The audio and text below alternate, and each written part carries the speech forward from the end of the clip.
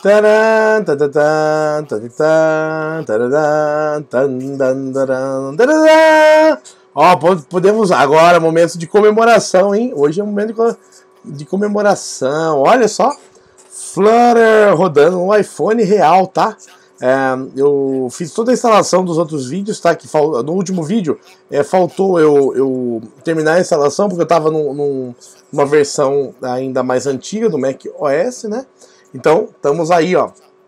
Flutter abrindo, tá? Tô acabando de compilar novamente. Flutter, aplicativo aqui, olha só, Flutter.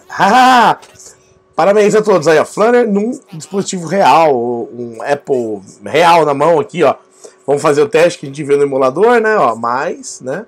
Aperta, ó, 1, 2, 3, 4, 5. Isso em Flutter, hein? Eu vou mostrar um pouquinho aqui, só para vocês verem após a instalação da linha rodando, né?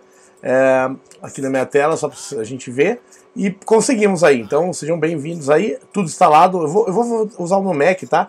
Para desenvolvimento, tudo instalado. Vou mostrar a minha janela que eu compilei, mostrar como está sendo controlado aí para vocês um pouquinho. Então, vocês fiquem preparados aí que a gente já vai daqui a pouquinho. Vou só mostrar a tela pra gente ver, ó. Aqui, ó, que legal. Eu tô rodando, inclusive, aqui, ó, que legal. Eu tô rodando via linha de comando, inclusive. Depois eu vou interagir pra gente ver aqui, ó. Vale like, hein? Deixa like no vídeo, se inscreva no canal. Agora a gente vai pro Flutter. Instalamos em tudo, tá? Agora a gente vai entrar direto no Flutter e o Google Chrome como OS. Eu vou colocar como um extra aí pra vocês, tá? Pô, né? Esse vai ler o like, né? Bom, vou mostrar pra vocês aqui pra ganhar tempo. Olha que interessante. Eu tô gerenciando esse celular por aqui. Eu vou daqui pra sair, tá? Tá vendo que ele já saiu da aplicação automática, o meu celular? Tá? Ok? Então eu tô rodando via de comando, mas dá pra você rodar via Xcode também, tá tranquilo. Agora tá tudo configuradinho, ó. Vou fazer de novo, ó. Flutter, tá vendo? Run. Tô mandando ele rodar.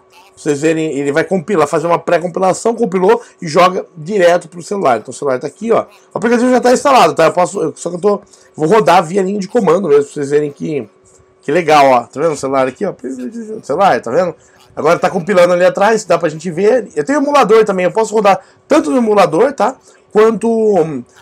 Depois eu vou rodar no emulador pra vocês verem também as duas coisas, tá? Ó. Eu tô mandando ele aqui, meu celular, tá aqui o aplicativo já instalado, tá? Só que eu vou mandar ele startar, o próprio emulador startar pra vocês, tá?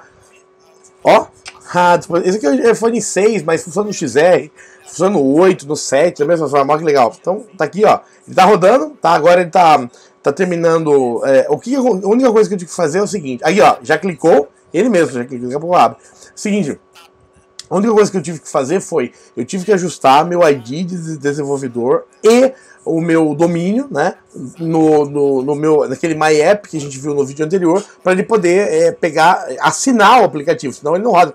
Haha, Flutter, tá vendo? Já tá aqui, ó. Tá vendo que já mandou aqui, ó, tá vendo? Já tá rodando, tá? Você pode, H para attach, ele vai soltar, né? E Q para sair, né? Se eu der Q, ele vai sair também, tá? Então, ó, testando o aplicativo em Flutter rodando, ó que legal. Da hora, hein? Tá vendo? Oh, que da hora, ó. Mais. Aqui é real. Tá instalado já. Se eu der um Q no teclado, ó. Vou dar aqui, 1, 2, 3, Q. Saiu. Legal? Vou mostrar só como que eu fiz pra vocês esse vídeo. No próximo vídeo a gente vai começar a programar de verdade, porque aqui foi só instalação mesmo, tá? Deu bastante vídeo, acho que deu 80, 70 vídeos só de base, mas é uma base muito sólida. E a ideia desses vídeos é um pouco diferente. Tem uns canais que o cara chega e começa a programar loucamente. Você fala, tá, legal, pra que serve isso? Agora, aqui eu tô querendo vocês ter base mesmo. Daí você vai chegar na linguagem com tudo, né, já. Então eu vou mostrar pra vocês o que eu fiz, ó. Eu entrei no meu... Eu tô no My App aqui, tá vendo o diretório My App aqui atrás? E eu dei um Flutter Run, tá?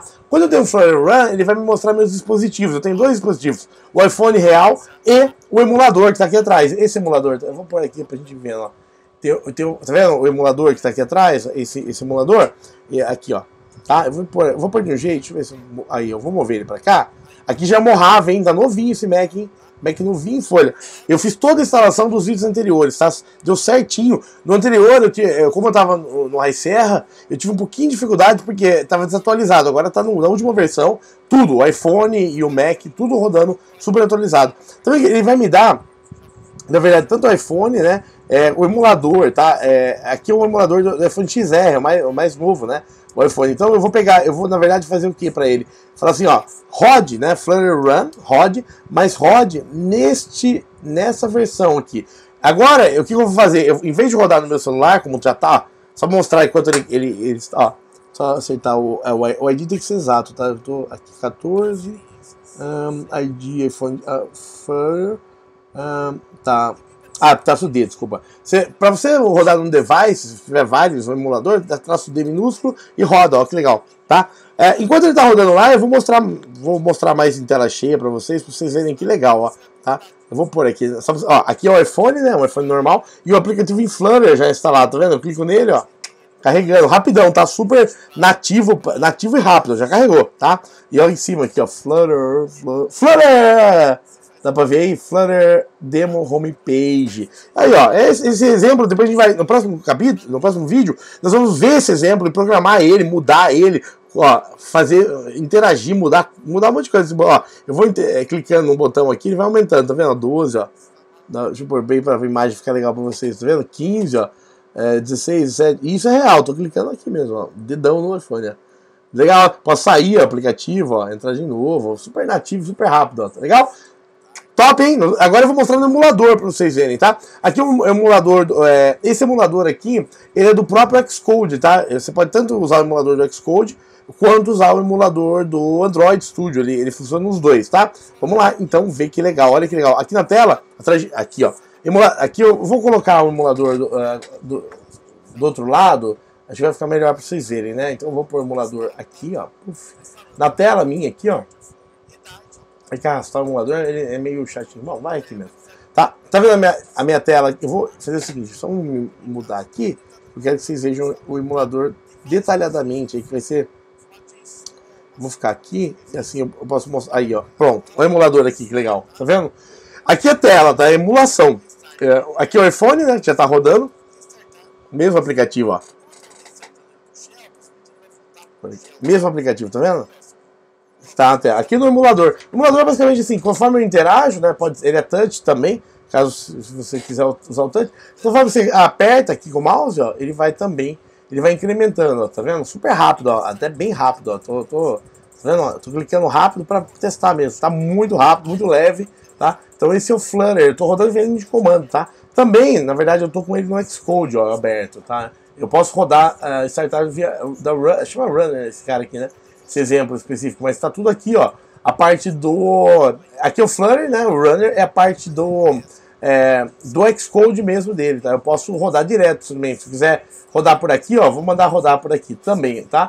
Eu rodei via linha de comando, agora eu vou mandar ele rodar no Xcode, pra vocês verem que dá pra rodar dos dois modos, tá? Isso que é bem legal. Então é isso que eu queria mostrar. Porque não adianta, é só esperar que ele vai rodar do mesmo jeito, tá? Bom, é isso, eu queria mostrar pra vocês aí, ó, já... Tá vendo? Haha, boa, né? Falamos.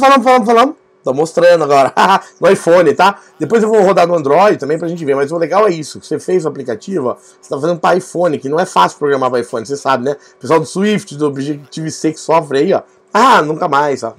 Tá aqui, ó, Flutter no iPhone, tá? Próximo a gente já começa a programação, tá? Fique ligado aí, então já deixa like nesse vídeo, manda pros seus amigos que querem aprender Flutter. Meu nome é David Baltazar, tá? Inscreva-se aqui, clica no botão inscreva-se, vê se o sininho tá igual esse, tá ativadinho, 2 skins, e já deixa like no vídeo. Próximo a gente já vai começar a entrar em Flutter pesado e vai ser muito legal, tá? Tem muita coisa avançada, eu vou te mostrar exemplo de login, exemplo de como logar no Facebook com Flutter, como tirar foto, fazer um video player, tem muita coisa legal que a gente vai ver aí nos próximos vídeos. Muito obrigado. Cara, deu vídeo pra caramba já, hein? Mas é legal que eu queria passar isso pra vocês. Tem uma base mesmo na coisa, não adianta começar a programar um monte de coisa sem se conhecer cada detalhezinho ali que vale a pena pra vocês. Muito obrigado, até o próximo vídeo. Conseguimos! Flutter no iPhone rodando, que lindo, né? Legal, né? Próximo vídeo a gente já vai começar a programar, já deixei o ambiente, já instalei tudo última versão do Mac. Eu vou fazer no Mac, tá? Mas funciona igual no Windows ou no Linux, é a mesma coisa. A partir do momento que você entrou no Xcode ali, eu vou fazer tudo via Xcode, tá? Por quê? Porque desculpa. Fazer tudo via Android Studio, tá? Perdão, Android Studio, porque você desenvolve no Android Studio, automaticamente o Xcode vai rodar, tá? Como nem todo mundo tem Mac, a gente vai trabalhar no Android Studio. Fique ligado, próximo vídeo já vamos pro Flutter. Seja muito bem-vindo. A gente vai ver o Material, bastante sobre o Material, que é difícil ter informação em português, tá? Ver cada detalhe, você vai ver que legal é o negócio, você vai pirar aí. Muito obrigado. Valeu, comemoração hoje. Falou, tchau.